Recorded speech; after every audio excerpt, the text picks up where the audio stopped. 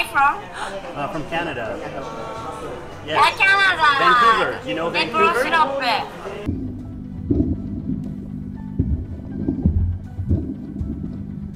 But against the common assumption about robots, they're actually creating jobs for people instead of taking them away.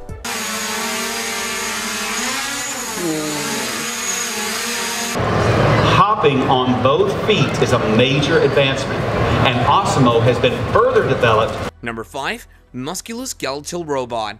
Tokyo Tech researchers are working on creating the Ghost in the Shell universe of 2029, which includes cyber brains, walking tanks, and prosthetic bodies. The Suzumori Endo Lab of the School of Engineering received the 2016 Ghost in the Shell Realized Project Award in the robotics category for their flexible artificial muscle.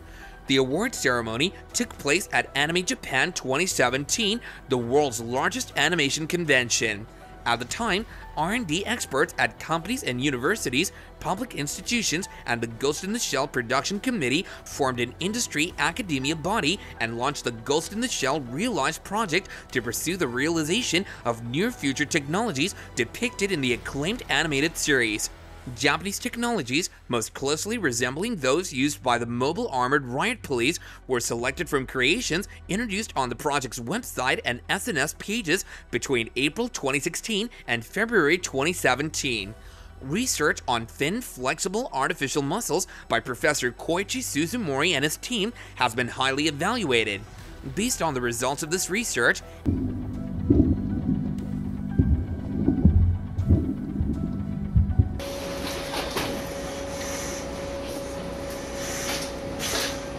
S-Muscle Co. Limited, a venture company originating from Tokyo Tech and Okayama University, was founded in 2016.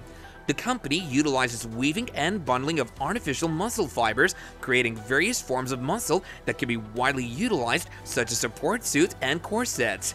The company also anticipates use in new robots and assistive equipment in direct contact with humans. Number 4. Orihime-D or ORIM. The proposed robot Orihime-D can be operated remotely by disabled people, providing an alternative to traditional telework robots. The robot can communicate with real speech sound and speech synthesis, enabling communication for those with difficulty speaking while still unable to engage in physical work. With the robot and tablet, she is able to participate, taking part in rhythm exercises and more. But against the common assumption about robots, they're actually creating jobs for people instead of taking them away. The concept of demi-robot or demi-agent is similar to the Wizard of Oz or WOZ concept, where the character or personality of each operator is important in the same manner as the human-human interaction. In this case, the avatar robot is considered an alter ego of the human operator and a robot with a different appearance from human at the same time.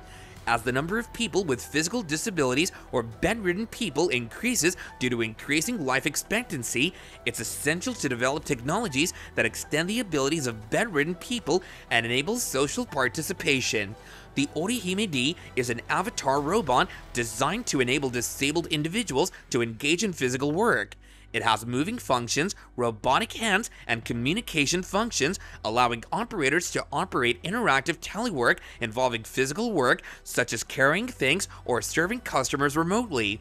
The Orihime-D's appearance is based on the average height of a 6-year-old child, and its head and chest have 2 degrees of freedom.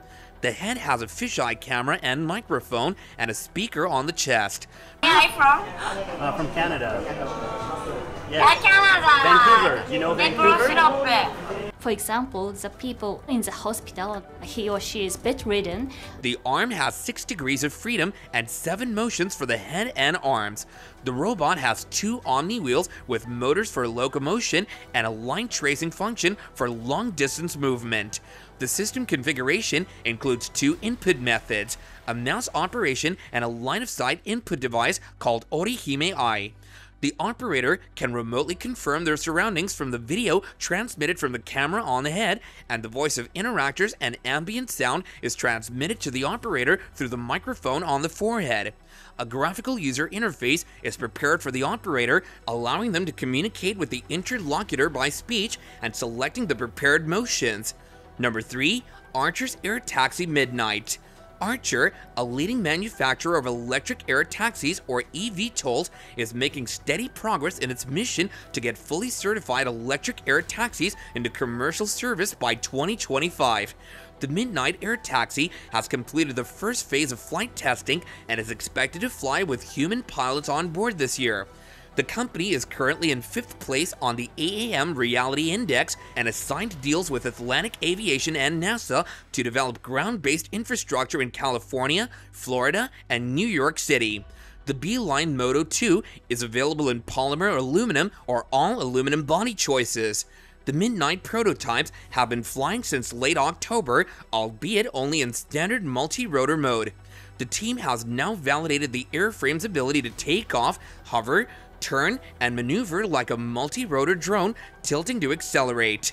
The next step is to demonstrate the transition from hover to cruise modes, tilting its front 6 propellers forward and accelerating into the efficient wing-borne airplane mode that will allow it to fly up to 100 miles or 160 kilometers between battery top-ups at speeds up to 150 miles or 241 kilometers an hour. Archer plans to have human pilots on board within the year and begin the rigorous process of 4-credit flight testing with the FAA, moving down the path towards a type certificate that will allow these next-gen aircraft to start taking paid passengers. They're still targeting 2025 for full certification and entry into service, along with Joby Aviation and Beta Technologies. It's happening, folks. The quiet, cheap electric air taxis are almost upon us. Clearly they work, but will they transform urban life the way people expect them to, particularly now that working from home is becoming a well-entrenched option and plenty of folk don't need to sit in traffic all morning and evening? We look forward to finding out. Number 2, handleless wireless umbrella drone. The content creator behind I Build Stuff created a flying umbrella that flies above the user's head and follows them around using a controller to shield them from the rain.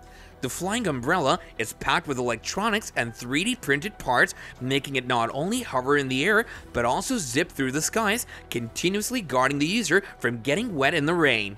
The creator assembled a cross-like construction made of 3D printed parts that poke out of the umbrella, with each end featuring a small propeller rotating like a hurricane, lifting up the umbrella. These tubes are made of carbon fiber to make them lightweight enough to fly high in the air and bring the drone up with them. A flight controller and an electronic stability control circuit follow, with the circuit programmed into the flight controller to keep the flying umbrella stabilized as it follows people around. I Build Stuff took months to make the flying umbrella, and during its pilot flight, it worked.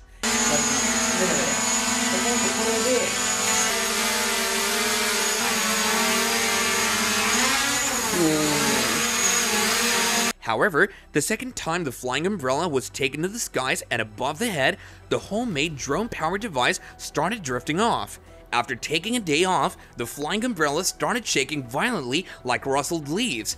The inventor assured his viewers that the flying umbrella had been stabilized and wrapped up the electronics with plastic wrap to protect the technology from getting wet too.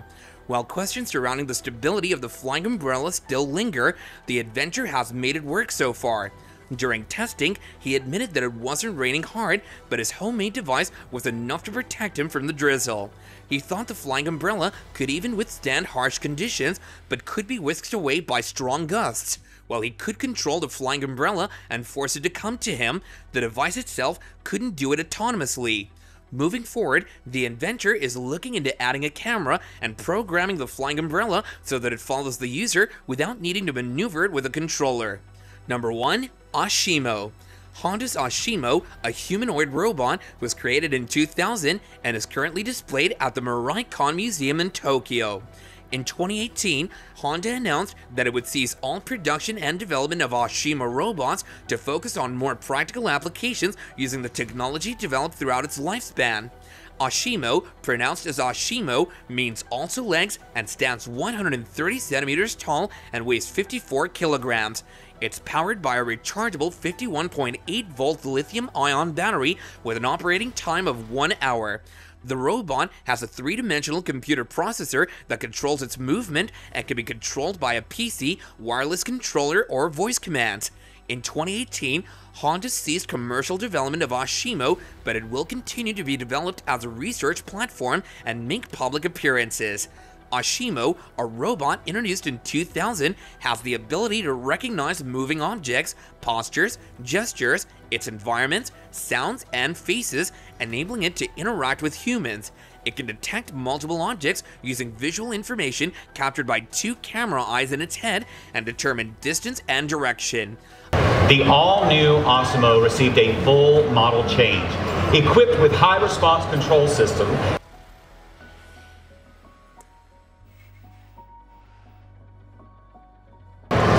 Hopping on both feet is a major advancement, and Osimo has been further developed. Ashimo can also interpret voice commands and human gestures, allowing it to recognize handshakes, waves, or points.